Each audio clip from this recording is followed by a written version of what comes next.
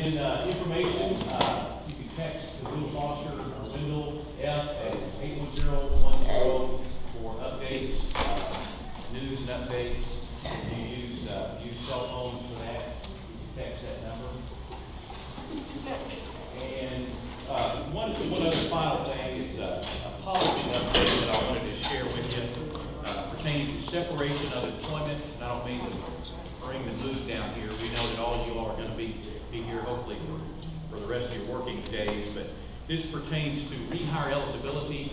I think there was some misconception at one time that if you gave a 2-week notice that you were automatically eligible for rehire, and that was never really the intended message in the policy. So we've done a little bit of revision to that policy that just states that rehire eligibility will be determined based on job performance while employed, as well as your resignation status. Again, I'm not trying to premeditate any of your resigning, but we just wanted to make sure that everybody was kind of clear on that policy. The policy, there's printouts over here if anybody wants to pick up one on their way out. I know we're running a little bit behind here, so I'm going to go ahead and turn it over to Colette, and she's going to be talking to us about harassment. Let's get started. I'm trying to get there. Does everybody have a copy of the yellow handout? Everybody else have one?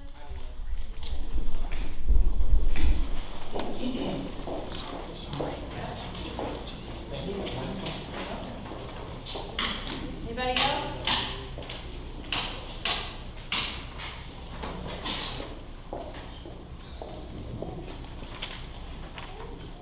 Everybody else?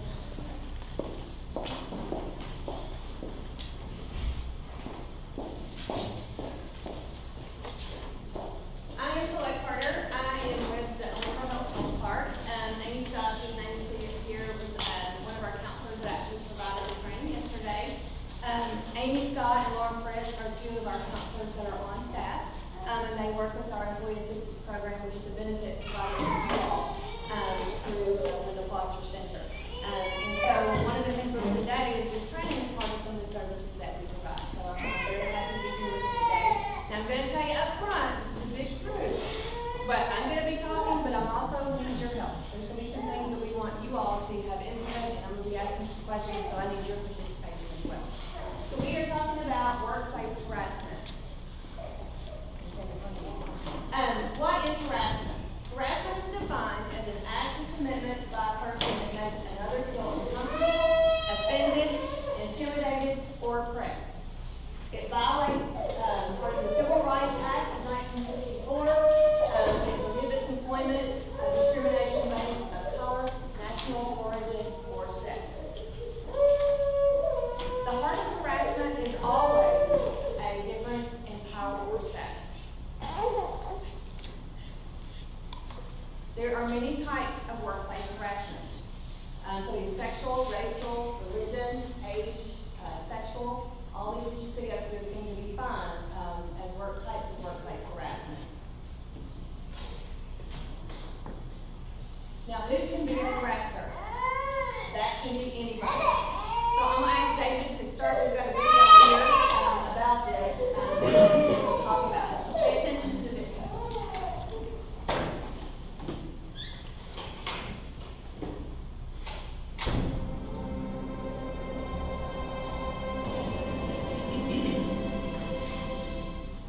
This next scene explores the concept of what unwelcome means.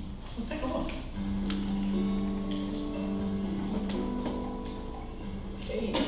Hey, yourself.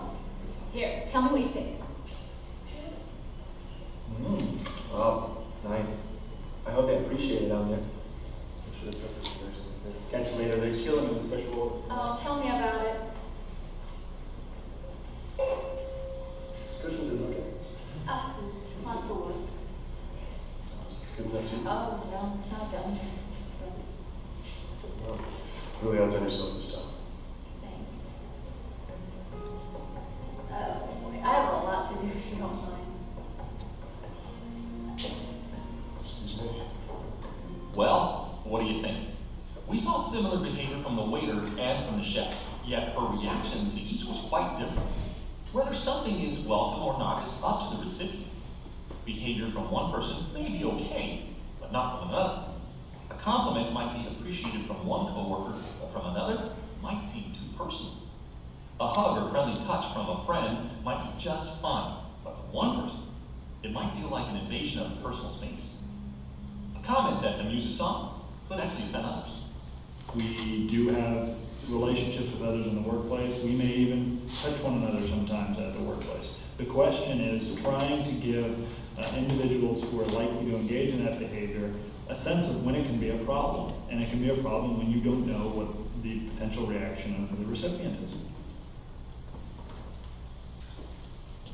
Okay, so what did you notice in the two interactions between the waiter and the chef with the other person? What did you notice? What were the differences? Well, one was welcoming and the other was not. One was welcoming, one was not. Body language, what else? Right, exactly. So why do you think that was? That she was more comfortable with the waiter than she was with the chef. Okay. I guess more on the professional level with the chef, that was inappropriate to her for him to make his contact that way. Okay, so she probably had a relationship or knew the waiter a little bit better, had a friendship or something, so felt more comfortable with that versus the chef who may put his arm around her and kept trying to engage with her. And she definitely made it clear. Do you think she made it clear? How did she make it clear that she was unwelcome? Body language? What else? Shortness, comments, what else? She clearly said, I'm busy, leave me alone, right? Okay, good observation. So what should you do if you are a victim of harassment? Think about that video. Speak up at the time of the incident. Is that easy to do? Always easy to do? Why is that? Why do you think people most often don't speak up? Trying to get somebody in trouble? What about they don't want confrontation? Don't know it's okay to say something? It's not easy to do, definitely. Maybe you uneasy and or disapproval directly and immediately known to the harasser. Did she say a whole lot? Remember the video? There were things she used. We talked about body language. Some of those things to let them know it wasn't acceptable and it wasn't welcome. And saying no firmly, clearly. You don't have to be confrontational with someone if something goes on. You can clearly say, I don't like that, or please don't do that. Those kinds of things. If you do have a situation that does make you uncomfortable and is reoccurring, some things to keep in mind. Always note date, time, place, and witnesses. What the harasser said and how they respond, what they said and how you responded. So again, if somebody says something to you, you clearly say to them, I don't like that, or I really don't like to be touched, and they continue to do that. That's something that needs to be done. Also, report the incident to your supervisor or human resources. Again, sometimes you don't want to get people in trouble and those kind of things, but it's very important that you make it addressed. Because what's going to happen if you don't address the situation? It's going to continue, and obviously that's not acceptable. If you observe harassment, so not just if you're involved in a situation like that, but if you actually observe something, here are some things to keep in mind. You should offer your support to the person being targeted. Let the offender know that you are an observer of the behavior. I did say what occurred. Tell a supervisor or someone in human resources, and again, support policies which discourage harassment. Again, it's all of our responsibility to make sure those things don't happen or continue to happen. How do we stop disrespectful behavior?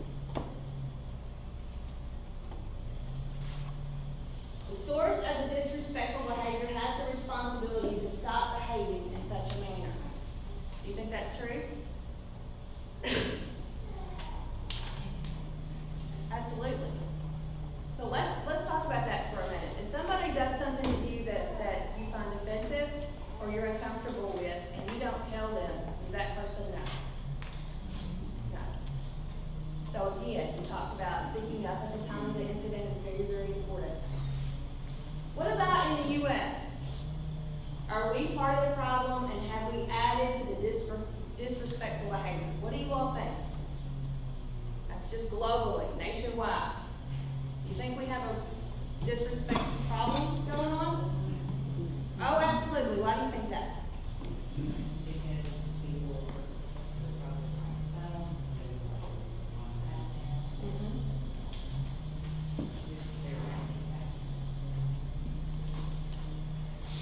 So she said that people are focused on their phones. They're not interacting with people around them. They're not focused sometimes on the things you do. You all think this is a problem? Absolutely. Absolutely. What else? What about the media?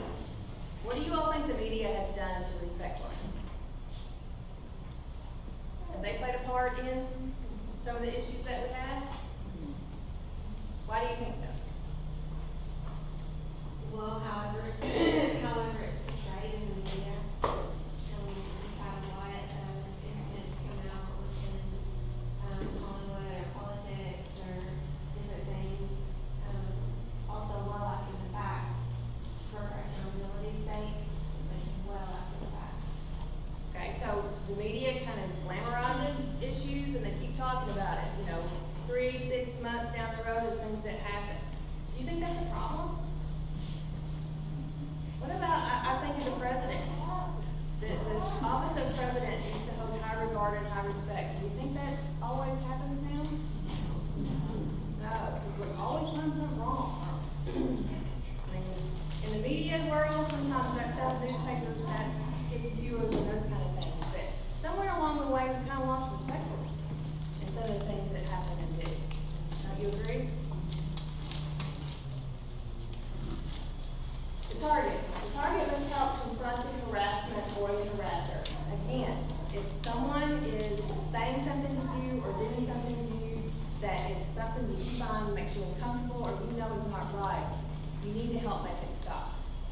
Sometimes it's not anything that's major, and I'm going to give you a personal example. I work with lots of people within the health system, and so I had gone to another location and I saw somebody that I hadn't seen in a long time that I've worked with for many, many years.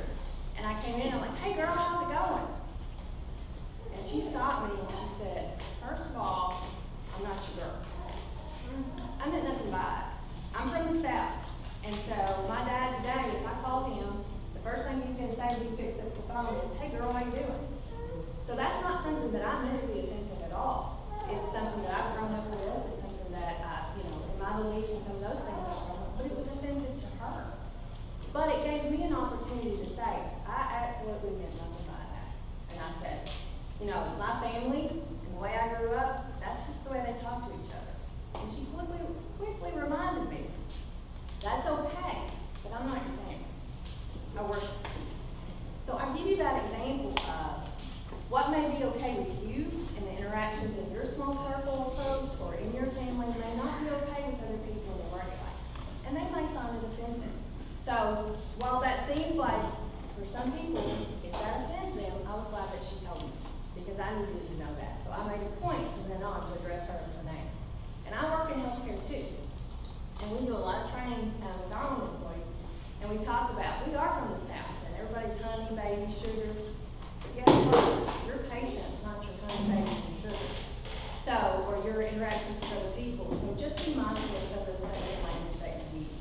Very different if you have a relationship with them and you know that that's okay with them and it's not offensive to them. But just keep and be mindful that when you interact with others, you need to be aware of that relationship and what they find offensive and not.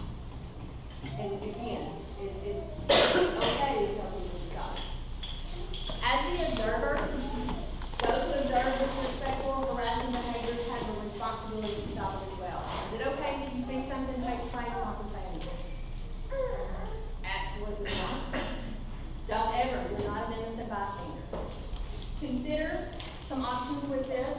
The source of disrespectful behavior, again, may not know that his or her behavior is offensive to us. And how can this person correct his or her behavior if they're not aware? Again, I go back to my situation. If I see this person on a regular basis and they not told me that, I might continue to treat them in that way that they do not like. So just remember that we've got to point out that issue. For people in authority, every person in authority has a duty to keep the workplace free from offensive and harassing behavior and each person in authority is crucial to creating respect in the workplace. Again, that's not just those in a management role or those in different areas, that's all of us. So it's all of our responsibility to make sure that we make the workplace free of harassment. Again, we talked about the targets, observer, and people in authority. But I want you to think about this down here at the bottom. Care about what you say and how you say it before you say it. And how you say something make a big impact on the person you communicate with. Why do you think that? His head's nodding. Tone of voice. Tone of voice has a big impact on how your communication is intercepted. What about body language? No, I'm not mad. What do you all think? What's going on, right? So even giving people your direct attention when you're talking with them or addressing them is important. I laughed and said, I shared with David earlier, I have an administrative assistant, and I am a multitasker, and I will tell you right now, it is a bad habit. So I'm always doing stuff. And I'll be typing or I'll be working on something and she comes in to tell me something. Sometimes I don't stop. And so I have told her, if I do something like that, you need to tell me. And she'll say, hey, you're not paying any attention to me. I need your attention. It makes me stop and give her attention. Because you've got to give people your attention. They know that you're over here looking down and you're doing other things and they're not paying attention to you. So again, body language, giving people your full attention. Eye contact. Ever talk to somebody that never looks you in the eye? Look all around you? Do you think they're listening to you? Probably not. Probably not. So again, care about what you say, how you say it, before you say it. No one's brought it up, but what about emails? We are an electronic age. We use a lot of technology. Can emails be misinterpreted? Can't tell them through email. Why? Have you ever had a situation where somebody misinterpreted something you sent them? All the time. So did they tell you that they misinterpreted it, or did you ask them? They told you. Guys, if somebody sends you an email that you find offensive or you don't understand, please ask them. Again, making sure we go back and talking through things, because sometimes it's perception. They're perceiving something that was not the intent. You guys work together every day, right? A lot of you work together in teams. Have you ever had a situation in a work environment where somebody misunderstood what you said through a communication? I see some smiles. We're all human. It happens.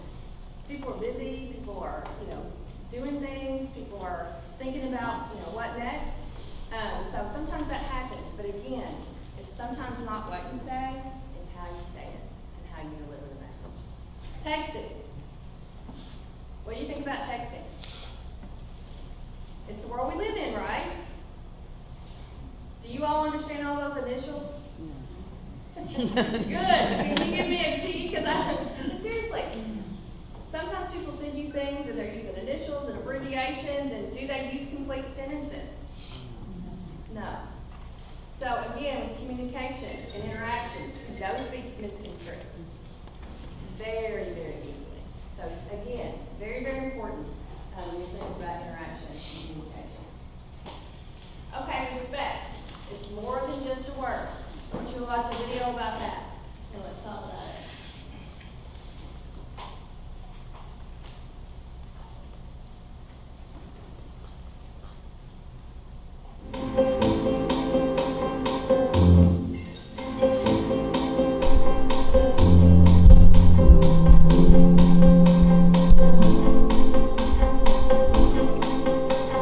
Respect is quite the word, isn't it?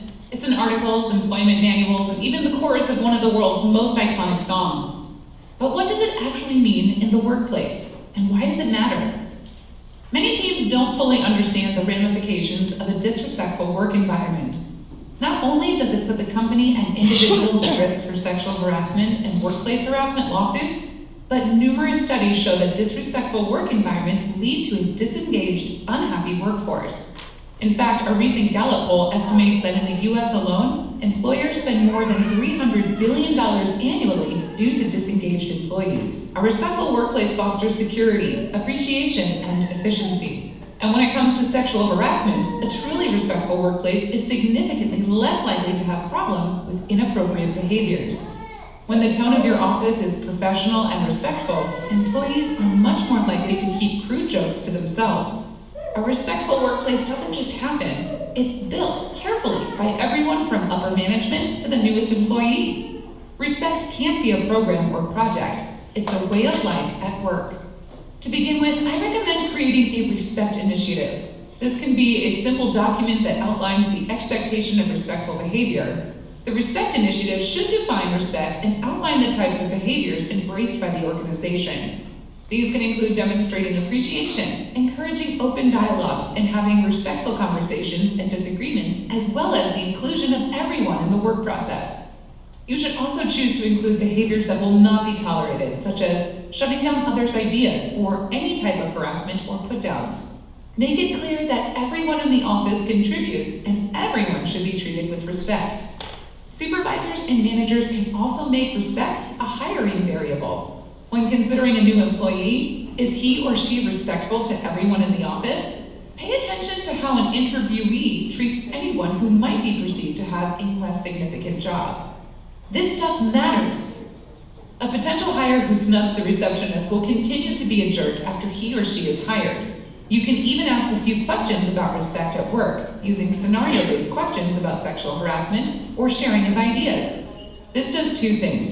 It makes it clear from the very beginning that your business does not tolerate disrespectful or harassing behavior, and these questions help weed out those who might add tension or discord to your workplace. If your organization has the opportunity, it's worthwhile to add a culture champion to the team. This person's job would be to promote a healthy and respectful workplace culture. The culture champion can also be someone who counsels employees on harassment situations or other negative company interactions. Having a trained professional handle these situations skillfully can be invaluable to an organization. Part of a respectful culture is keeping all interactions elevated and productive. No one should have to tolerate name-calling or insults while at work, even if there is a disagreement. These types of interactions open the door to sexual harassment and workplace harassment if they are allowed to continue. If this is an issue at your workplace, seek out training on how to positively disagree and resolve an argument.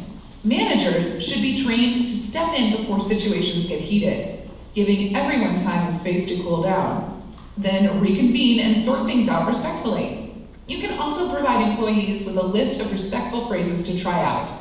Yes, this does seem a bit elementary, but you'll be surprised how much it can help. In addition to respectful disagreement and language, respect is fostered through support. Remember to show your colleagues how much you appreciate their efforts.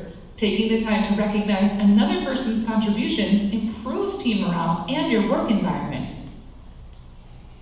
Managers can also create opportunities for employees to support each other.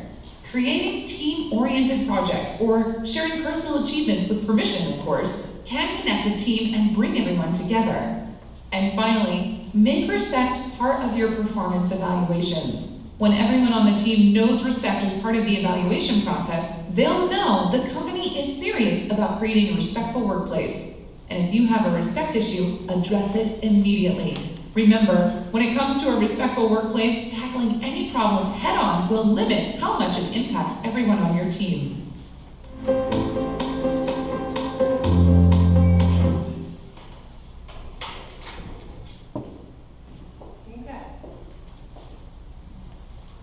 So is respect important? I know you guys are caregivers because you guys work in this environment, so you know you give respect to your clients and those you work with. But do we always give respect to each other? We all are each other's customers as well. Sometimes we forget about that piece of it, don't we?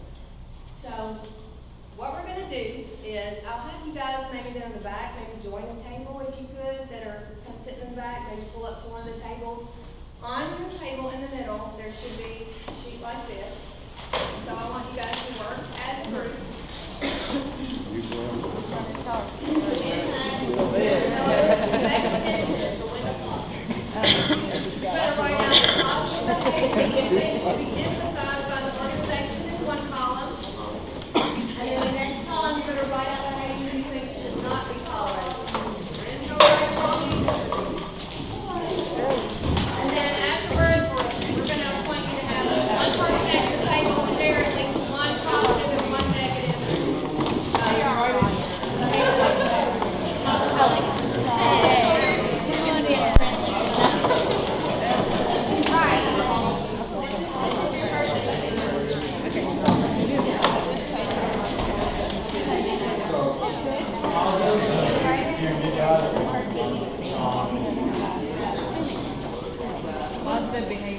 positive behavior. Find out what positive behavior. Saying good morning, how you doing?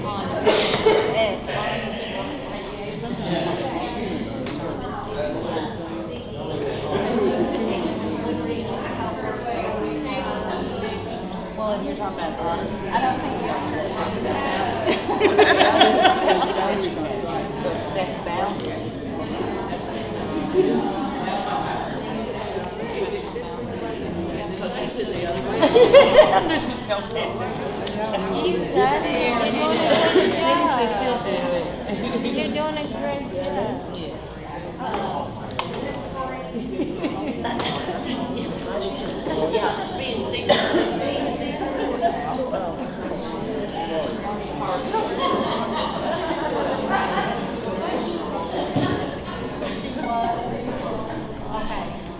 Problem is, whoever reads it, he reads it wrong. That's the problem. You can't understand. There's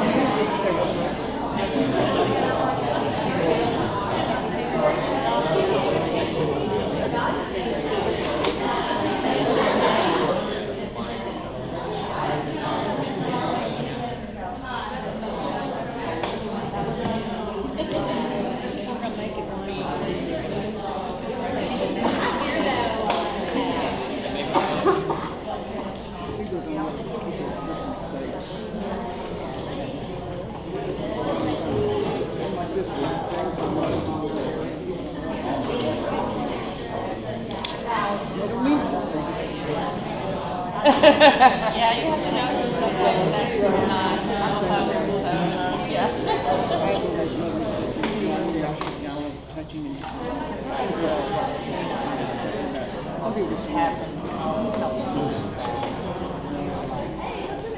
The environment of church and I grew up in it, I'm a hugger.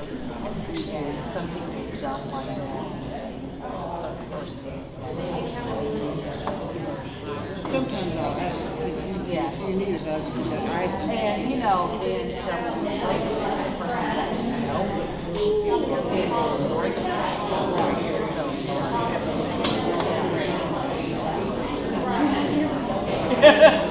But yeah.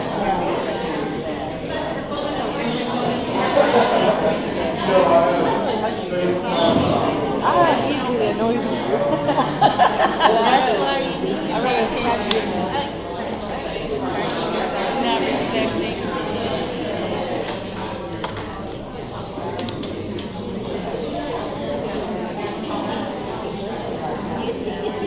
That would be so weird coming from you all.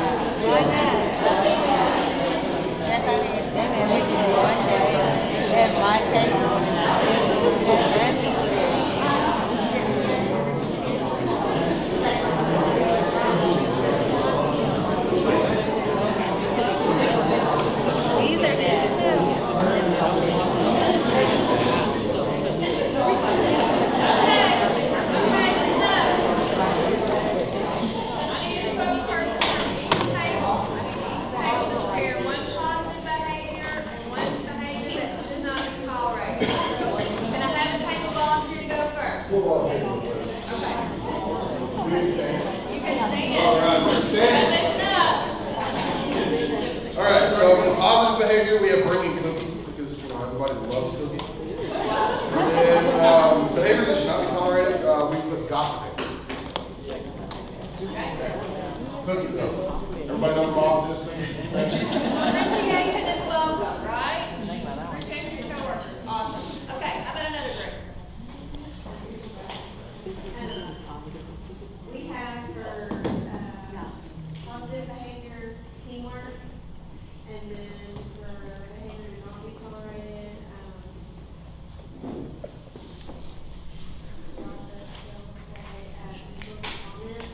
Insulting comments, okay. Should not be tolerated, insulting comments, teamwork. Can you all do your jobs without teamwork?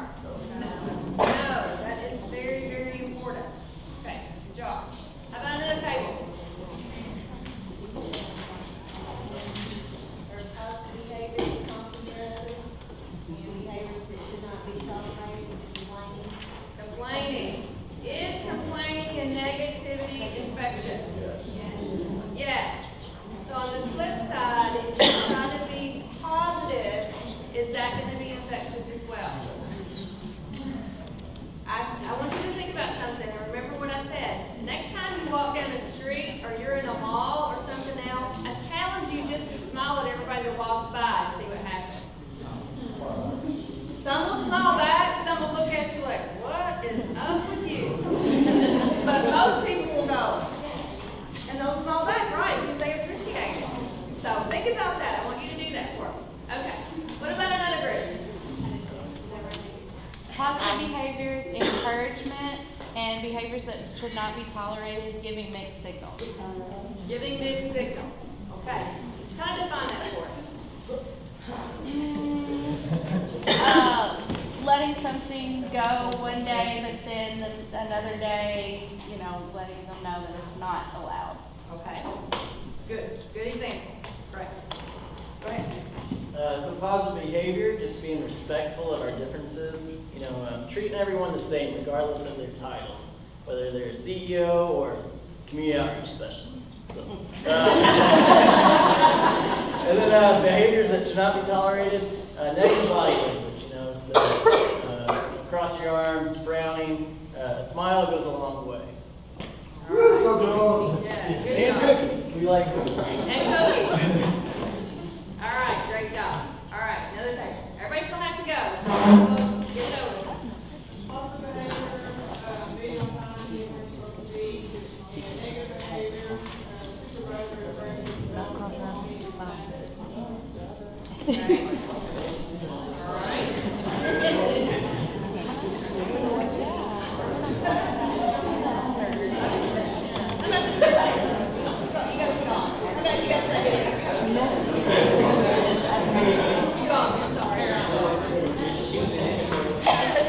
Alright, so a positive behavior would be like smiling, to people that you cross in the hallway, or, talking to your clients when you see them. And one of the worst things that you can do is, especially if you're like way up on the totem pole, is talking down to your employees. Okay. Respect, golden rule, doing to others what you're doing to them, right? Okay, so on positive, one of our positives, we had to treat everyone with respect and dignity and courtesy. And another one is not to be getting into these little cliques, pitting some staff, some people against other staff and people, stop the cliquing. Okay. Go back to teamwork. I need you, you need me to be successful and do a good job, right? Okay, great. What about the back group there? Oh, I'm sorry. You want that? Positive, we got comments of encouragement, behaviors that shouldn't be tolerated, inappropriate touching. Okay, inappropriate touching is a behavior that should be tolerated. Okay, good job. Go ahead, you're eager. Positive behavior, we got speaking with respect, like saying good morning, and then for behavior that should not be tolerated, we got name calling. Name calling. It's not okay. Video said that. It's not okay, right? Name calling at any level. Okay. What other groups have got?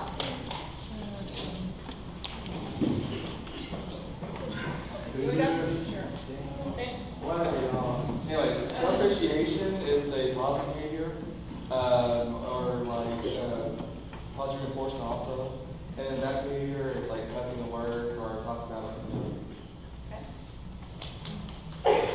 We have the positive behavior, just speaking to others in passing, just saying hi,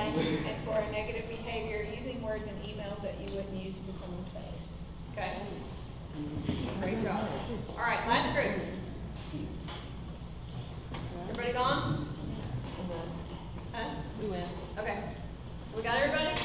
All right, so what I want to do is I want to make sure we collect these, because what we're going to do is collect all the different group of sessions that we've had, type these lists up, and then we're going to give them back to Wendell Foster as